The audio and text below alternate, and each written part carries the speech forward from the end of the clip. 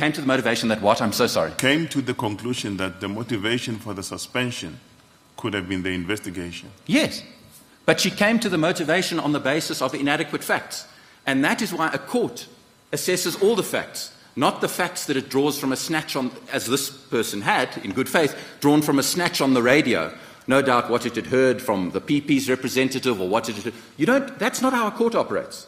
A court asks the question, what does the reasonable, thoughtful, well-informed observer say? And that person views all of the facts together.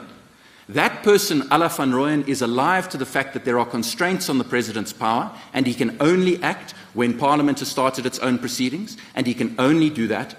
And so that is why I say, and Justice Chiki, to go back to your point, the only way you could conclude that there's a problem is if you say the moment the President is being investigated, then he's automatically disqualified from suspending. But that argument is plainly bad. And of course, the truth is that the President had already been investigated for other things and was being investigated, as I've demonstrated to you in Part A. And that is the difference with respect. And that's what Van Rooyen says. In Van Rooyen, what had happened was that the High Court had said, well, the Minister has the power to dismiss a magistrate, and every reasonable observer would say, well, now the magistrate is going to kowtow to the state. That is probably what people in the public domain might think if they don't have the full facts. But in Van Rooyen, Justice Chaskelson was at pains to say, that's not how the reasonable, thoughtful observer involves. That is how the hypersensitive, cynical, and suspicious person reacts. And so when we view... over here, it's not just people in the public domain who focused on this two-day span. Yes. The ConCourt itself did exactly the same, and yes, that's why you're here now. Why would it have disregarded, the rest of the timeline in your view? With great respect, Deputy Chief Justice, I don't know, because if you ask Mr. Bishop, he will tell you that I made the same argument in the court quo. I read the same chronology. It's my same set of notes. And it seemed to me, with respect, that chronology was critical. The court quo drops a reference to it. They say, although we've had regard to the long chronology raised by the DA, we're not persuaded. There is no proper explanation with respect. They appear to have been... What seems to have happened here, and it's the elephant in the room, is that Phala Phala has caused a massive outcry. And so Phala Phala is somehow regarded as different from the Waterkloof investigation or the judicial capture investigation or the Glencore. That seems to have been the elephant in the room in the High Court. But with respect, that can't be right. And it can't be right for another reason. I gave you two examples of where I accepted that there would be an apprehension of bias if the President only started the suspension when he was being investigated, or if the President had waited and waited with no reason. Let me give you another example. Suppose there was a showing that the Deputy Public Protector position was vacant, and therefore the President, if he suspended, would put an end to the Phala Phala investigation because there was no one to take over. That might give rise to an apprehension of bias. Or suppose there was a showing that the Deputy Public Protector was a stooge of the President. She was the President's cousin, or she was the President's friend.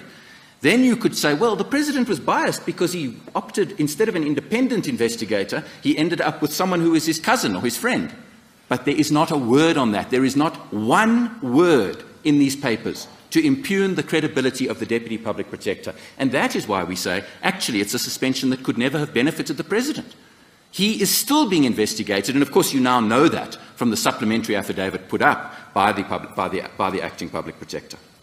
So we submit, when you look at all these things together, there is simply no basis for concluding a reasonable apprehension of bias, and that on that basis alone, the Court must simply refuse to confirm the order of the High Court and uphold the appeal. Can I now assume that I have been unsuccessful this morning? Can I assume that my attempts have fallen on deaf ears and that you have decided that the President is biased or is reasonably apprehended of bias? And can I deal with the question of remedy? Well, once we're there, with great respect, I don't care particularly about the President anymore because he's been found to be biased and he's botched it. I want to talk about what happens next. And what happens next is, if this Court delivers its judgment tomorrow, does the Public Protector get back into office the day after? And we submit that could never be an appropriate remedy. It could never be an appropriate remedy because the high watermark of the Public Protector's case is not that the wrong decision was made, It's that the decision was made by the wrong person.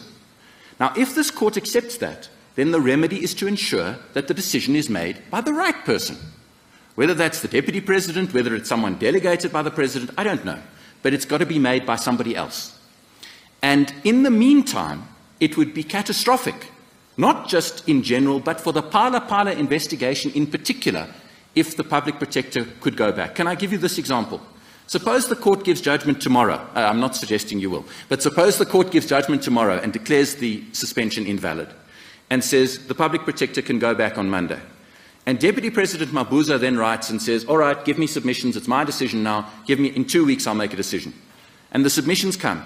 And he makes a fresh decision in 2 weeks. Well, one of two things has happened. If in those 2 weeks the public protector, Advocate Mkhwebane, has delivered a Phala Phala investigation, you can be guaranteed that the decision will be castigated on the basis that she is a person with the most enormous cloud hanging over her head. Judicial pronouncements, the pronouncement of Justice Nkabinde's panel, all the rest. If the public protector starts getting back involved in the investigation and is then suspended, it will just delay the Phala Phala investigation. It cannot be in anyone's interest. Instead, the appropriate route is to do exactly what this court did in McBride. In McBride, you will recall, he too was facing disciplinary hearings. He too was suspended pending the outcome, but this court held, rightly, that the legislation giving the minister that power was unconstitutional. Someone argued for Mr. McBride, that someone being me, that Mr. McBride should be entitled to get back into office immediately. This court wasn't interested in that submission, quite correctly. It said, there needs to be another chance to get the suspension decision right. And so we're going to declare the statute invalid. We're going to suspend the declaration of invalidity for 30 days, long enough to enable a further decision to be taken on whether Mr. McBride should be suspended. And if that decision is taken, then he will remain suspended. That's what this court did. That case is on all fours with this case, but for one irrelevant factor.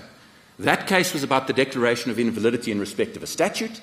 This case is about the declaration of invalidity in respect to the conduct of the President. That is a distinction without a difference. But our learned friends in their heads, when we raise McBride, say, well, McBride's distinguishable. Why? Well, I don't know, because the heads don't tell us. Sorry, Mr. Butler, can I ask you, Section 90, sub 1 says the Deputy President must act when the President is absent from the country or unable to fulfill the duties of a President. Yes. What would make him unable to fulfill his duties here? Justice Majid, it's a long debate we've had on our team, but the argument would be that he is unable to fulfill the duties of the President because he is biased. Now, there's a difficulty with that, because the section appears to contemplate that he's unable to fulfill the duties of the office. In other words, if the President's in a coma, that would apply. This would be different. You would be saying that the President is able to fulfill all of the duties of the office except this one. It doesn't fit comfortably with Section 90, but that is how you would have to read it. Well, that's exactly my problem.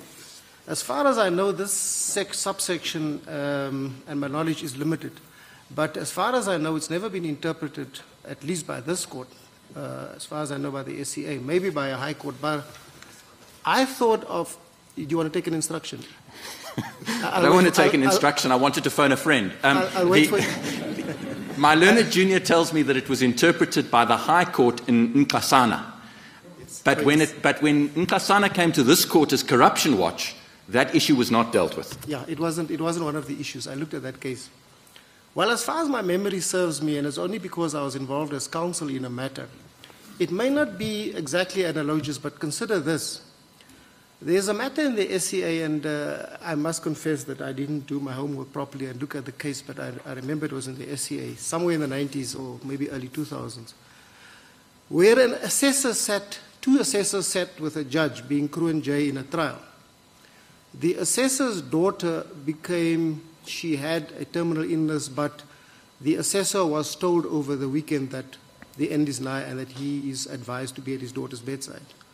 And he was, of course, emotionally and mentally traumatized. The judge called all counsel into chambers, and we all agreed to excuse the assessor, because in terms of the Criminal Procedure Act, we all thought, like the judge did, we agreed, that he was unable to act as an assessor.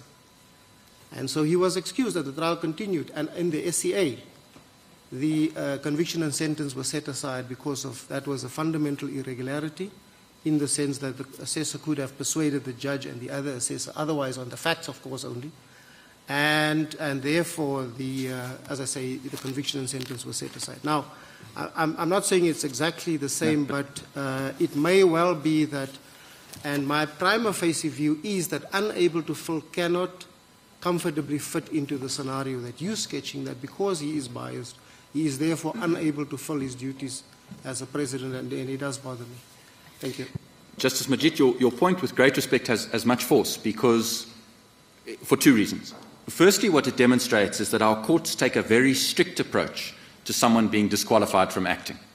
And we would urge that too. If this court were, for example, to accept the main proposition that whenever the president has a complaint against him, he's out, it would be entirely at odds with that.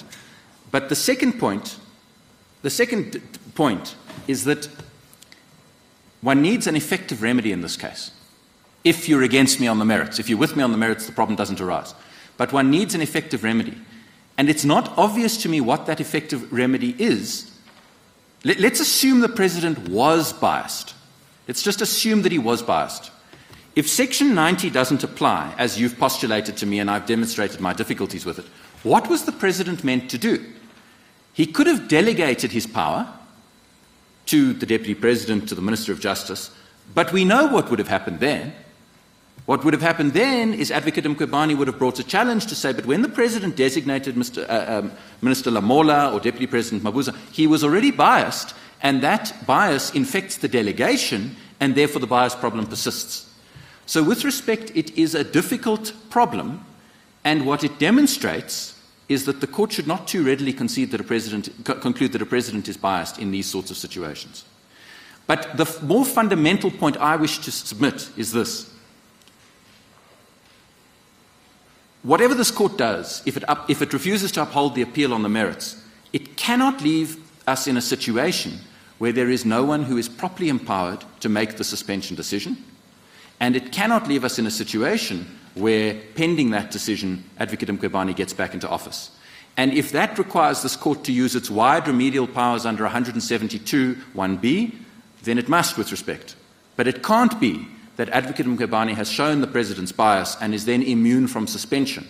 Well, the converse of that is that, and I mean it's self-evident, as the highest court, one must be very careful to set precedent, particularly in a section like this, Section 90 sub 1, it's the highest office in the land, yes, as far as the executive is concerned, to make a finding that for something, and I'm not saying it's a trifling matter, but still, for something like bias, for example, that means that the president becomes unable to fulfill his duties. It's a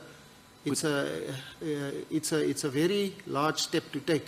With great respect, in jurisprudence of this court. With great respect, that is correct, and that is why, Justice Majid, when we say the double reasonableness test applies across all contexts, liquor licenses, courts, the president, that doesn't mean you apply it in the same way. Say, deciding that someone who's refusing a liquor license is biased is not a very significant thing in the great scheme of things. There'll be another liquor license inspector. Deciding that the president is biased.